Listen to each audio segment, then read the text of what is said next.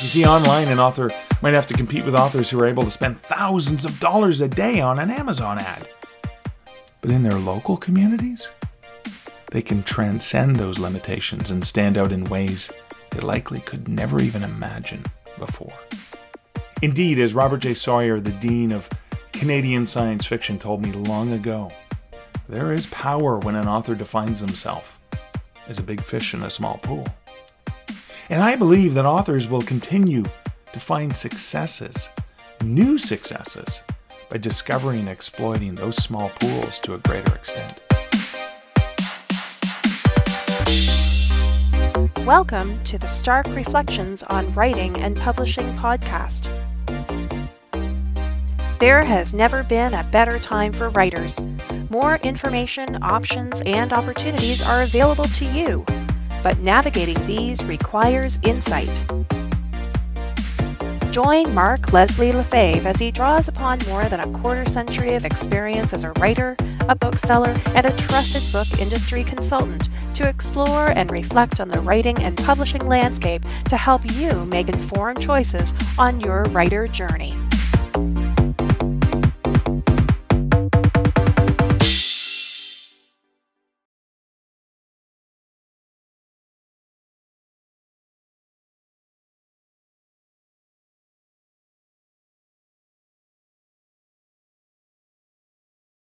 Hello, Reflectives, and welcome to a special bonus episode of the Stark Reflections podcast.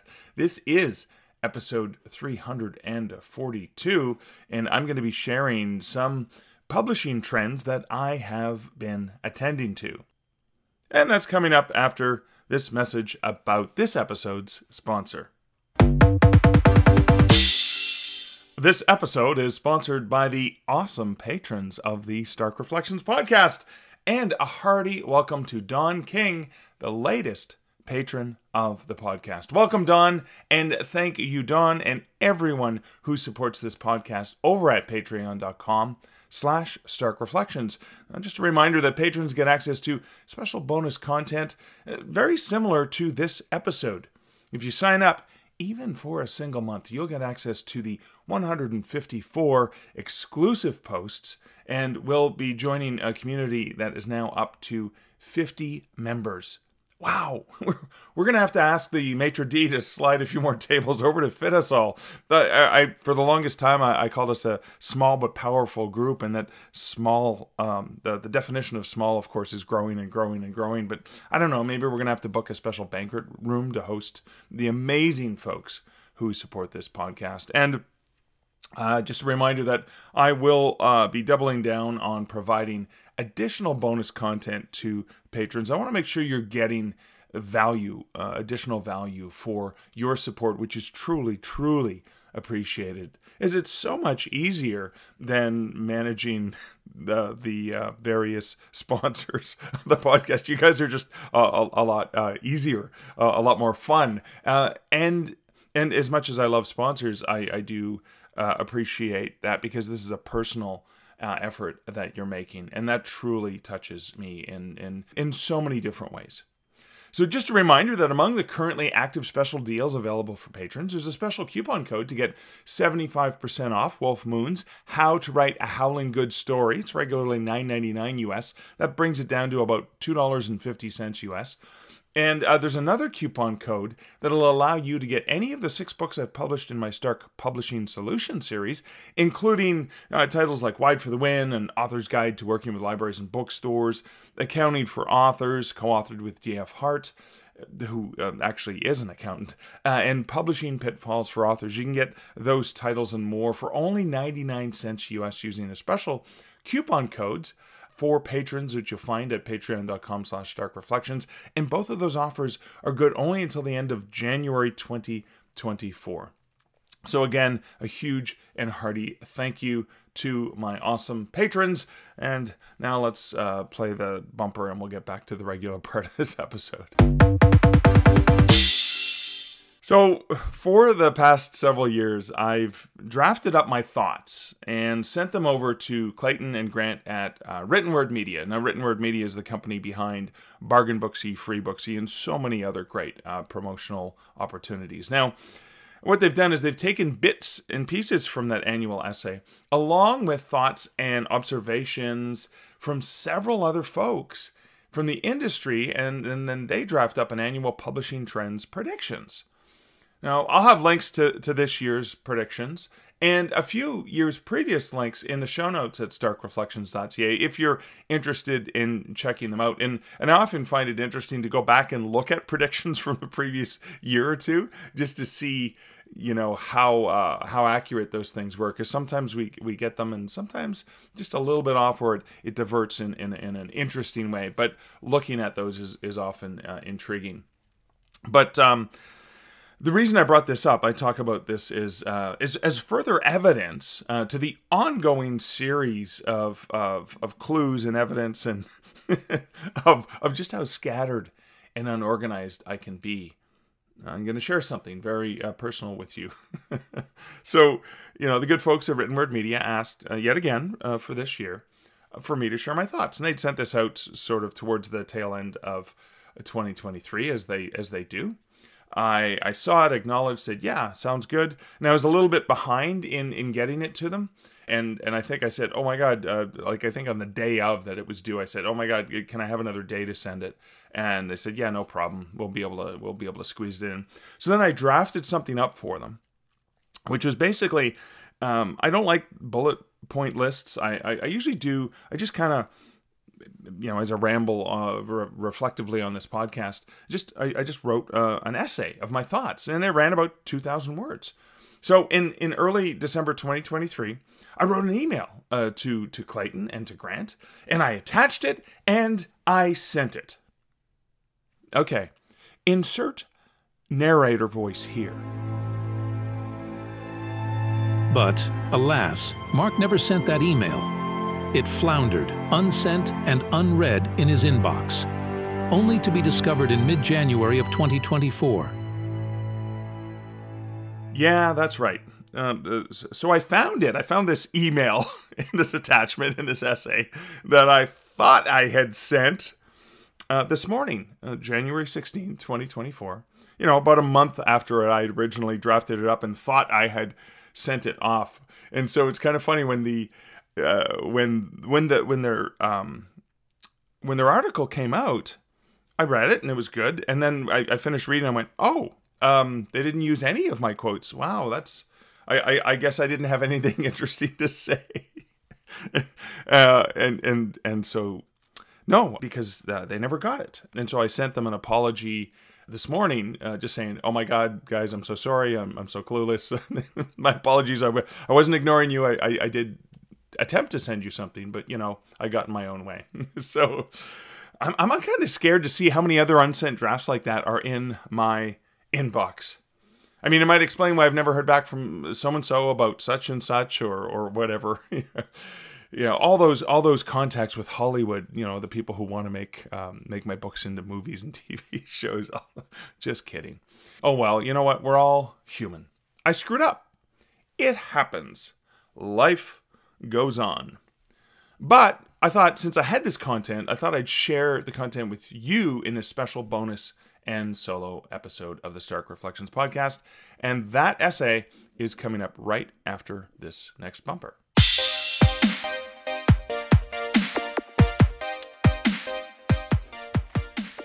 Top Publishing Trends for 2024 by Mark Leslie Lefebvre.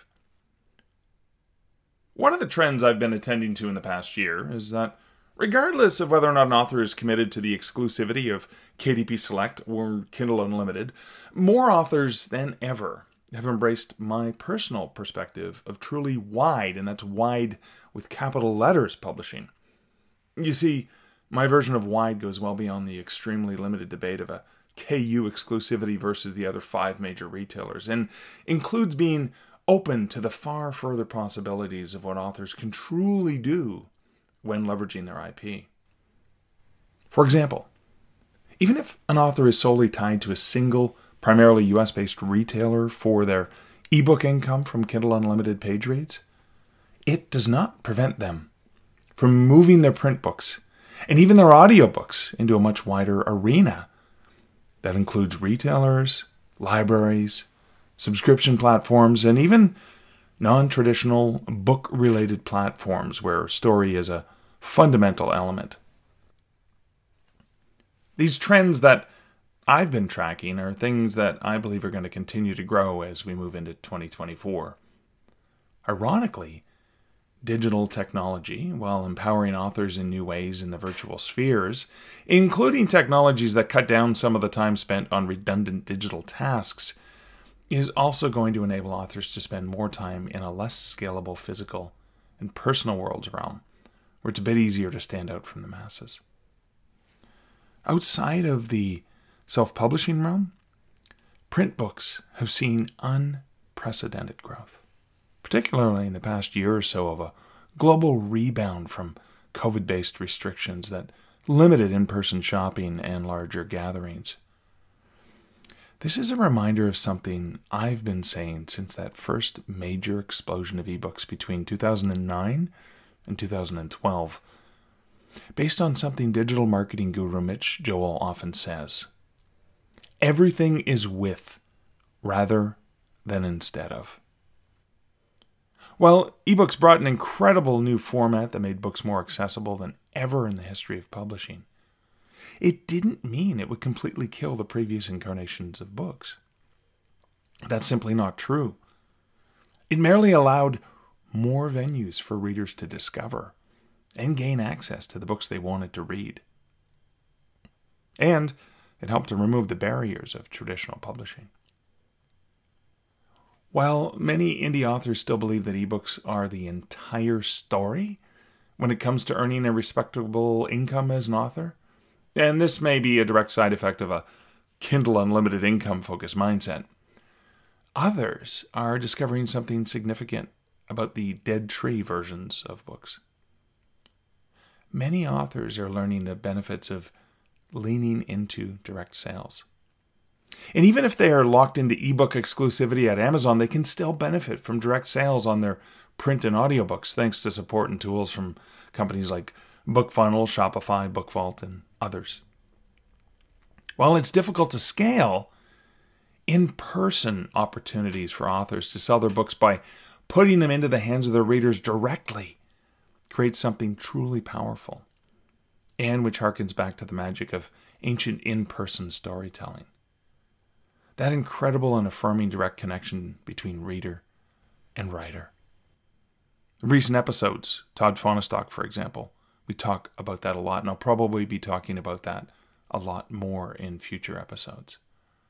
Because I believe that authors who explore the many opportunities that exist in being present at in-person book events are going to be able to forge more meaningful and long-term connections with their readers.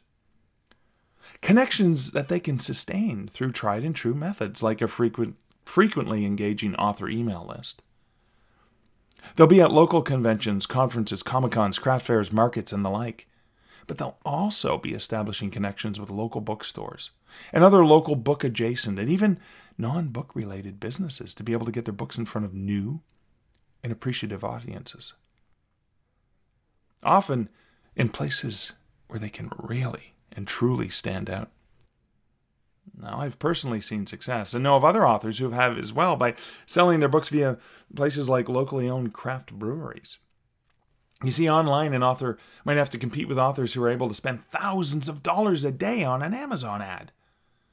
But in their local communities, they can transcend those limitations and stand out in ways they likely could never even imagine before.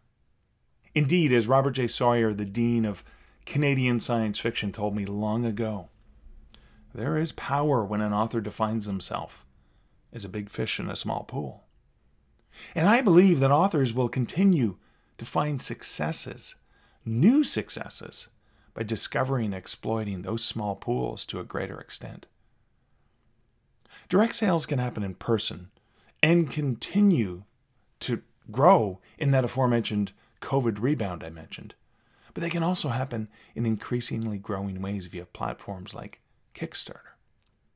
With Kickstarter, authors can earn far more than they would ever normally earn by just self-publishing their ebooks and print books on the major retailers. Authors can not only leverage platforms like Kickstarter and Patreon to circumvent the exclusivity clause of Amazon's KDP Select by offering the digital/ebook versions of their books via a pre-book launch campaign. Heck, even Smashwords has a pre-sale option where you can leverage it that way too.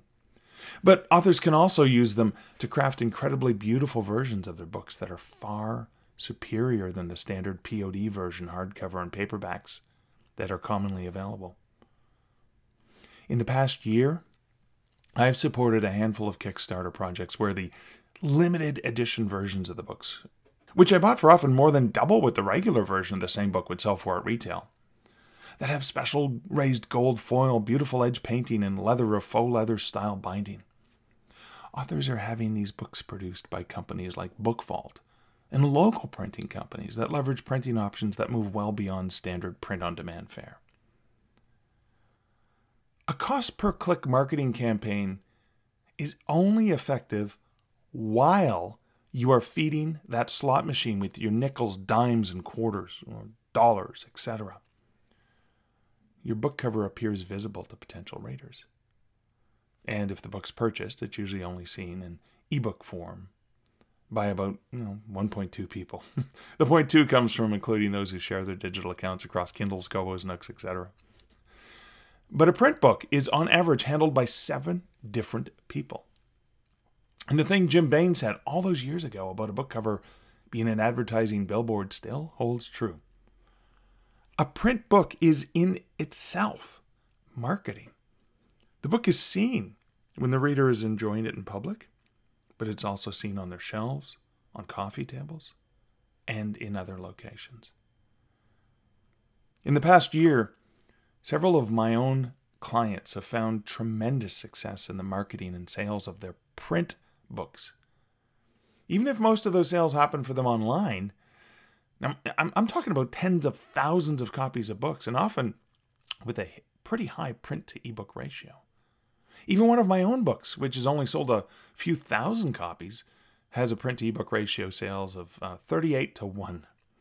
For the record, my normal print to ebook ration of sales is 2 to 1.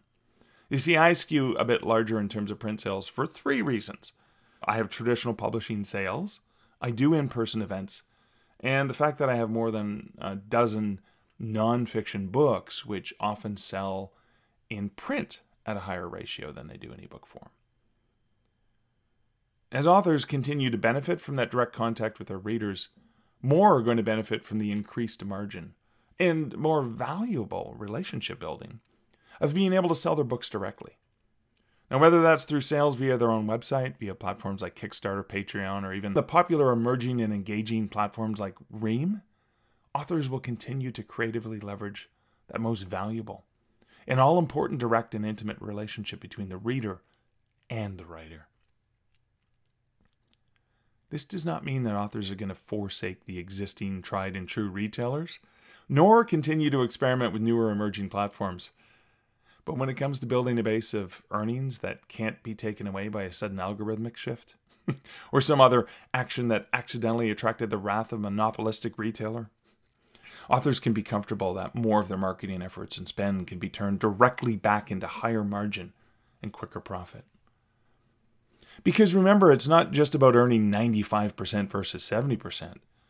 It's about being paid immediately or within 24 to 48 hours of a sale rather than 45 to 90 days or more later. The last thing that I think authors are going to be able to benefit from is related to a very hot topic button. No, I don't think that the divisiveness about the AI debate is going to go away soon. No more than I believe that the divide between the right and the left is going to soften. But I can see how, regardless of where an author stands when it comes to that type of emerging technology, there's going to be a major benefit for authors. Now that all the major retailers are starting to accept digitally narrated AI books, it's going to allow more people than ever before to read, to consume the works that authors create. Audiobooks have been growing exponentially for the past several years, and that's not slowing down anytime soon. And it's not just a benefit for those who like to listen to a book while multitasking, but it's filling a massive hole in the industry. accessibility for those whose vision impairment prevents them from reading, and also from those who can't read either because of illiteracy or perhaps cognitive issues related to visual consumption of text, such as reading dyslexia. And on the creation side of things, this allows authors without access to significant investments in the realm of thousands of dollars to be able to get their works to new readers.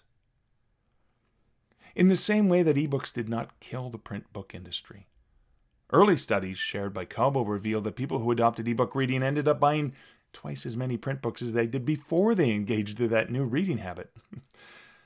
Digitally narrated audiobooks are going to continue to expand the overall audiobook industry. And in the same way that the wine and beer industries have room for generic low-cost brands, as well as the more expensive, exclusive, and carefully crafted products, so too will the audiobook industry grow. Some consumers will be content with their Budweiser brand of digitally narrated products, while others will instead prefer uniquely presented versions of those books read by specific human narrators, multicast narrations, and other special edition style renderings of books. Audiobooks themselves are going to continue to expand to become a unique industry within an industry. And indie authors are going to be able to creatively ride those waves by embracing the technologies that help continue to offer them unique and powerful access instead of the previous roadblocks.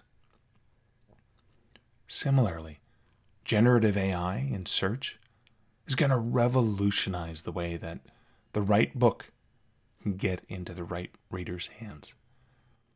Yes, there will be ways to enhance or manipulate the chance of being discovered in this way, but if the search is based not on the gamification of keywords in a retailer's metadata, or on who has more money to spend on an Amazon ad, but on the content of the book itself, the benefit is going to be more evenly spread across the entire publishing and author landscape.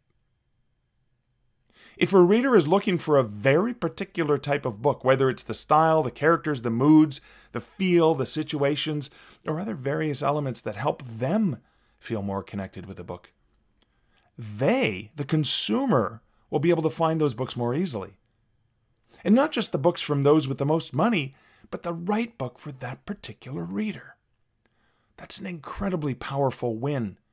And it's a win in the right direction. It's a win for the consumer that benefits the writer. I believe that the continuing growth of processes related to generative AI will help to further democratize the slush pile in ways that even the ebook and indie publishing revolution that began nearly 15 years ago have been unable to do. These things I've been tracking and paying attention to are elements that make me extremely hopeful and optimistic about the future that is actively unfolding before all of us writers. And all we need to do is turn with an open mind and an open heart and to face and accept those and consider the ways that we can adapt those technologies into our own personal dreams, goals, and desires for our author futures. And so, dear listener, Mark learned another valuable lesson that he wanted to pay forward and share with his podcast listeners. You can screw up, but there's always a way to learn from your mistakes. And sometimes, with a little bit of creative thinking, you can reuse or re-leverage content that you've created. You see, this episode's main content wasn't just a 2,000-word essay that Mark wrote that seemingly went nowhere. It also contains my voice, the AI voice of Bill from 11 Labs. Mark has had a monthly subscription to that platform where he has his own synthesized voice which he uses from time to time. But 11 Labs also has dozens of other voices that can be used for introductory bits, narratorial excerpts, and in other ways. Similarly, the mood music you heard when you first heard my voice in this episode was from an audio track that Mark paid for use from the incredibly talented musician Kevin MacLeod of Incompetech.com. Kevin's music is also the music used for the bumpers and intro and outro of this podcast. And you can listen to an interview with Kevin in episode 11. back from March 2018. Because that lesson Mark learned is to try to leverage those things you've already invested in, such as content you've written or content you've paid for. Okay, thanks, Bill. I'll take it from here. This is the 11 Labs digitally generated voice of Mark Leslie Lefebvre, wishing you great writing and good Stark reflections. Thank you for listening to the Stark Reflections podcast. You can find show notes for each episode at starkreflections.ca.